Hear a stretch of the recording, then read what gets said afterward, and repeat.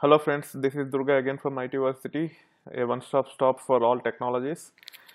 As part of this video, under HDP Certified Developer playlist, I will be talking about introduction to Sqoop in data ingestion. So if you see, there are multiple tasks related to Sqoop. There is a task to import the results of a query from a relational database into HDFS, which means that you should run a Sqoop command using query. There is a task to import data from a table in a relational database into HDFS.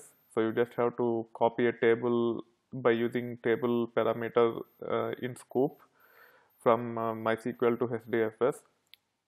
There is a task of importing a table from relational database into a new or existing Hive table, and also they are talking about insert or update data from HDFS into a table in a relational database. So for all previous tasks, starting from this one to this one, these three tasks are Sqoop import, and this one is Sqoop export. And it is very important to understand Sqoop in depth, which I have already covered, which you will be using as part of this playlist. So if you see the playlist of Hadoop certifications, HDP certified developer, no Java, which is the one covering this certification. You can see that I have already added the videos starting from Sqoop basic commands to the most advanced commands. It includes Sqoop import, it includes Sqoop export, it includes Sqoop delimiters, it includes Sqoop file formats. Everything that is related to Sqoop is covered here, and you should have knowledge of all these things to perform well in the exam. So to get the code base, you can go to my GitHub account.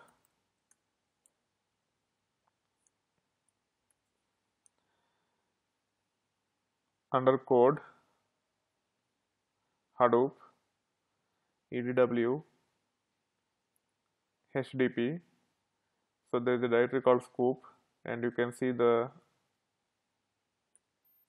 code base here. But in all the videos, there are some differences in the scripts which I have used in the videos and the code I am showing here. When I prepare those videos, I have prepared using a Cloudera VM. In this case, I am using Hortonworks VM for HDP certification. So for that purpose, the primary change between the videos and the content in the video and the code is the host name. So in the videos you see quickstart.cloudera.com, whereas in the code you will see sandbox.hortonworks.com. Even the code base in the videos show for Cloudera version. So instead of going through Cloudera, you should just use Hortonworks version of the code base. So the first thing is the IP address, and the second thing is the Hive location.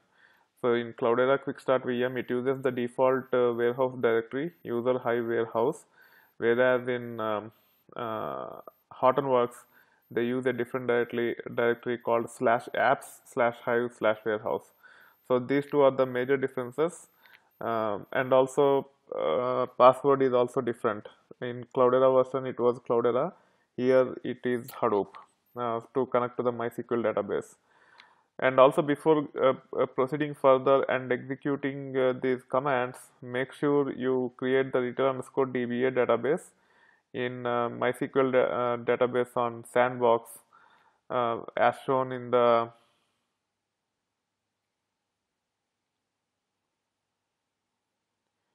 this video, setting up return_db database. If you don't do this step, then your import commands and export commands will not work.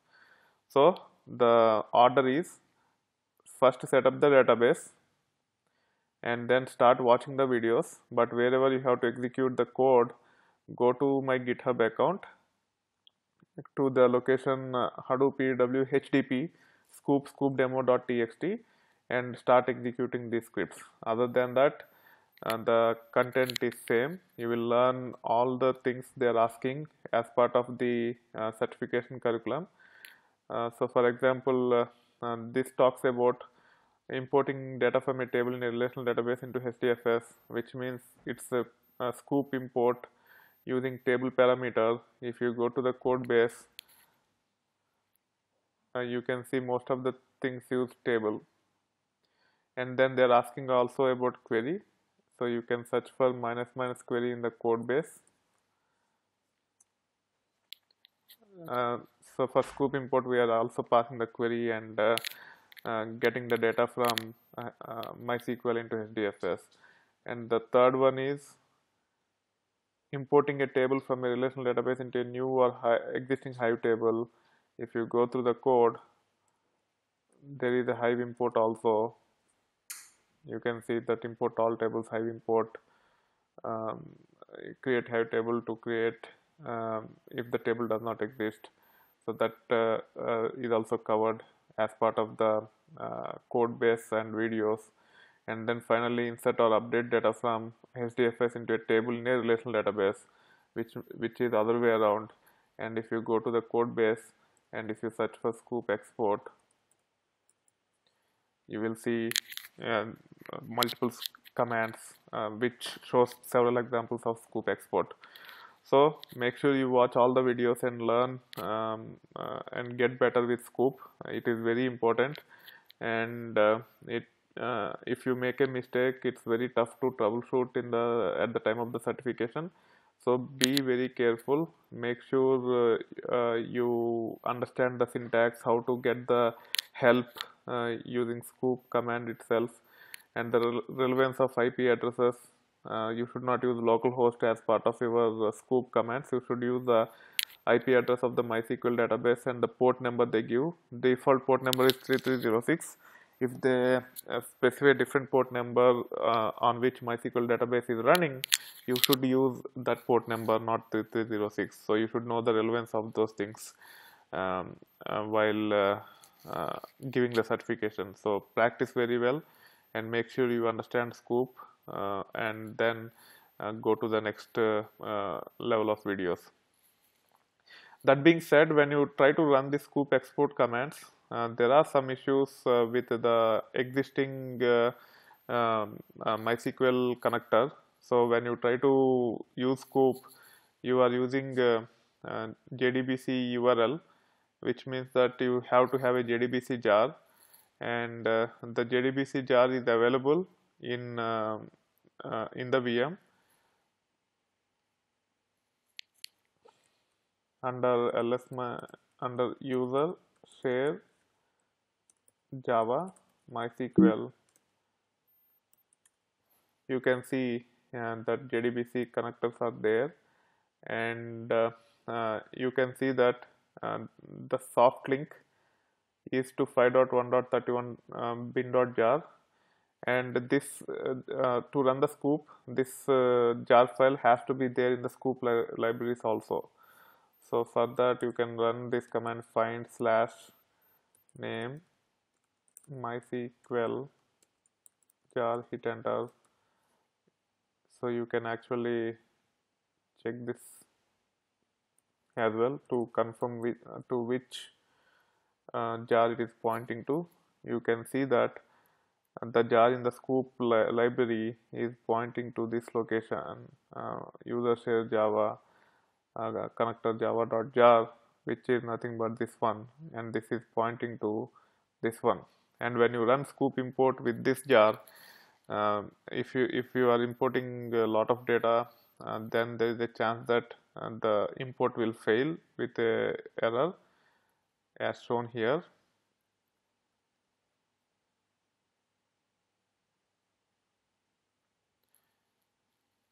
You can see that it is throwing an exception and job is failing after importing several tables. Um, so to fix this, what you have to do is you have to download the latest version of the jar file. Right now the version is 5.1.31 which is being used, which is throwing this exception. So to fix this, you just have to download the latest version. So you can go to Google and search for MySQL connector 5.1.36. Okay, so this is the version we need, and then you can actually click on this link. There is a download button here. You can right click on it, copy link location, and then go to the terminal and log into the sandbox, and then you can say wget -o user share java.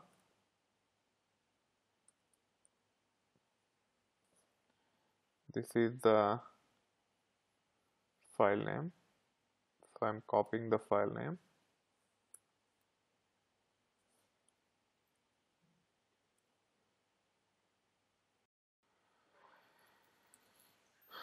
And hit enter.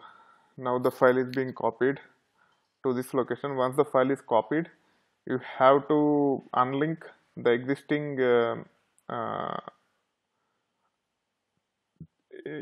soft link, and then you have to recreate a new you have to recreate the soft link pointing to the latest version of connector jar file. So which I will be doing now. Just type unlink and paste the path. It will be unlinked, and then you have to run ln space -s. Okay, and first you have to give the actual jar file name. This is the jar file name for which we are trying to create the soft link, and this is the soft link name.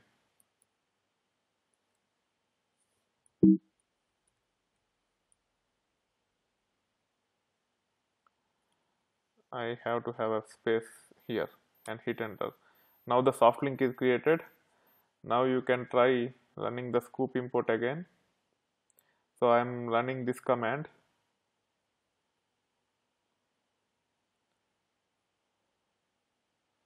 Sqoop import all tables. Where is it? Yeah, I will be running this command.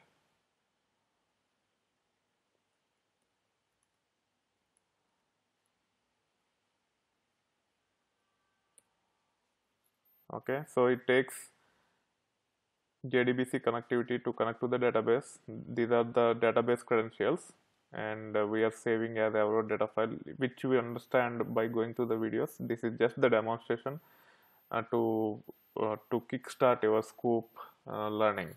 So don't worry if you don't understand this command. It will be covered. It is already covered in the subsequent videos. And hit enter. It will take a while. We will see after everything is executed if there are any errors, which I have seen last time when I was running with the older version of jar file. So still it is failed. The reason is if you run this command find MySQL star and then pass it on to Xargs and see the properties of the MySQL connector, in most of the cases the MySQL connector is a copy of the older version. So it's better to fix this MySQL connector and then run the Sqoop import. Okay, so what I will be doing is, especially the libraries under /user HDP, all this should be pointing to the latest version of MySQL connector.java, especially Hadoop lib, Hadoop yarn lib, and hive lib.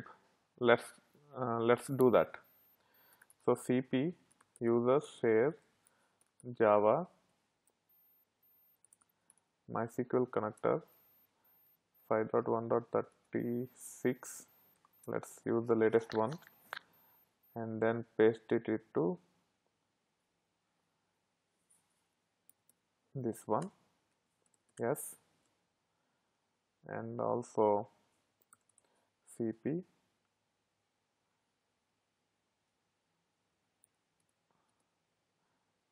and then here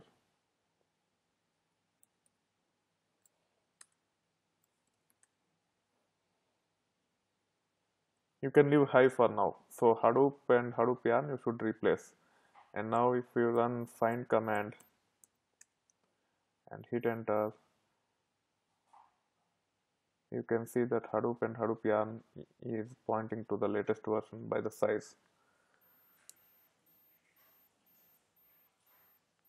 And also we should be careful about the owner also to avoid any confusion. Owner is root and root here, so that's fine. So we are good now. So let me clean it up and rerun it again. So I'm deleting the target directory which is used in the import statement, and now I will be running the Sqoop import all tables again, and we will see the results after it is ran. So now you can see that it is successful. All the tables are copied. There are 6 tables in MySQL. You can also validate by running Hadoop fs-ls apps hive warehouse retail underscore db dot db and hit enter. Retail underscore stage, sorry, and hit enter. You can see all the tables here. So that being said, make sure you point your MySQL connector to the latest version, not the 17. I think even with 31 it will work. The error was due to the MySQL connector under Hadoop and Hadoop yarn are pointing to the older version of MySQL connector. That's why it was failing. After fixing it, it will work. And also make sure you understand the code base. It's in my GitHub account, github.com code Hadoop EDW. For Hortonworks, you should use this one. Even the videos are pointing to the Cloudera version. You just go to HDP Sqoop and Sqoop underscore demo.txt and start executing all the scripts. Most of them will work. If it fail, just post a comment. I will either fix the code or come up with a solution. But I have tested some of the scripts and it is working. That being said, best of luck in learning Sqoop, a very important component of the certification. I think you will get at least 2 questions on Sqoop as part of the certification out of 7 or 8 questions, I think.